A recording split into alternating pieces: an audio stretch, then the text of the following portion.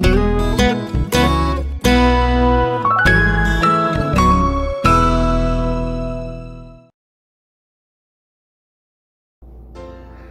friends, my name is Greg Freeman, and it's my distinct pleasure to share with you 5 things that I think we all can do to put the United back into the United States.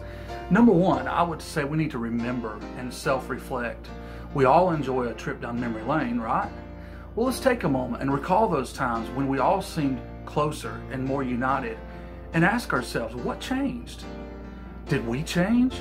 Is there something that as individuals we need to do to improve or to overcome? Perhaps there is, and maybe there isn't. Either way, that self-evaluation is an honest and healthy thing. You know, a friend once confronted me about always having something to complain about and forever venting about someone who had made me angry. It was humbling to receive that biting criticism, but an honest friend will tell you when you're better off breaking something cheap or keeping your incessant grumbling to yourself. Does negativity spew from you like a fountain?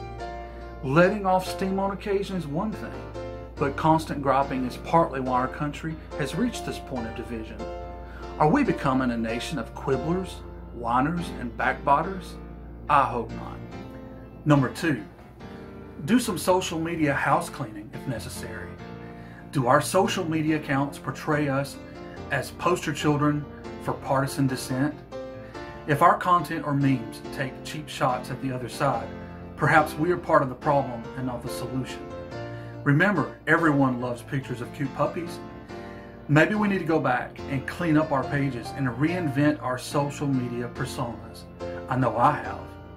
Following the November 2020 election and its aftermath, I had strong feelings about some things and even stronger opinions about some politicians, especially one in particular.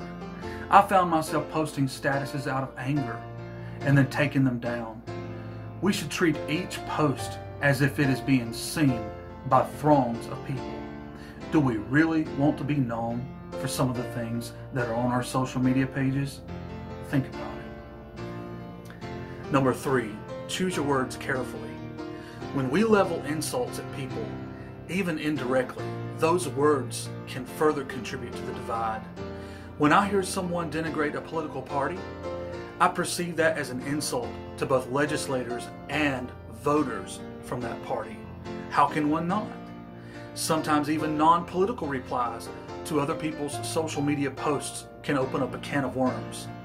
My response to a prominent recording artist's post about a mostly industry issue went viral and wound up being covered by major news outlets. Before I knew it, nearly 110,000 people had seen my reply, and many commented, some in favor, many opposed. Many of the negative comments seemed to come from out of nowhere. They were political in nature and had very little to do with the music business. Do not ever assume that your comments on a public page are immune from being newsworthy. And always be aware that people who thrive on stirring the pot are waiting for their moment to pounce. We must ensure that our words are not fuel for the fire. Number 4, be generous and kind. Have you ever done something kind for a complete stranger, perhaps by paying it forward, as we say these days? Usually such gestures are met with gratitude, but sometimes our motives might be questioned because many people are so unaccustomed to being on the receiving end of kindness. Generosity and kindness can do wonders for tearing down societal barriers between races and socioeconomic backgrounds, as well as the emotional walls we as individuals have erected for fear of being hurt. The divide in our nation is not just one of partisan bickering.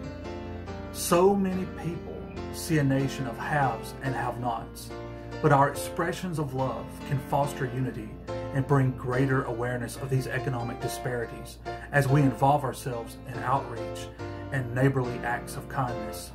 From the poorest of the poor to the richest of the rich, we can all afford to be good to each other.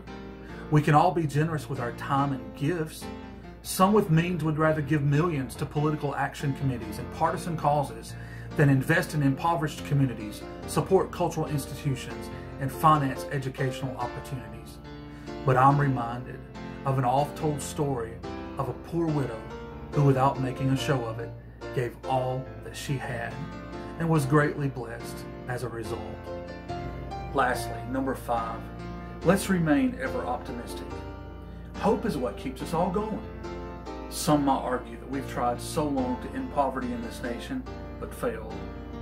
Others might insist that in spite of decades of activism, racial turmoil will always persist. Still, many might be convinced that we have become so bitterly divided politically that nothing or no one can ever unite us. I denounce these arguments as utter nonsense. May we never give up on our nation's potential to overcome its obstacles. Let us cling to the hope that anyone and everyone can find redemption from their past and begin anew. And may we always search inwardly with candor and clear vision, ever striving to become a better version of what we were meant to be. By the grace of God, we can and we will do it. As we grow, we will find ourselves transformed as individuals and as nations in the process. Every moment I am given is a chance to testify. What do they see, Lord, when they read between the lines? What do they see, Lord, when they read between the lines?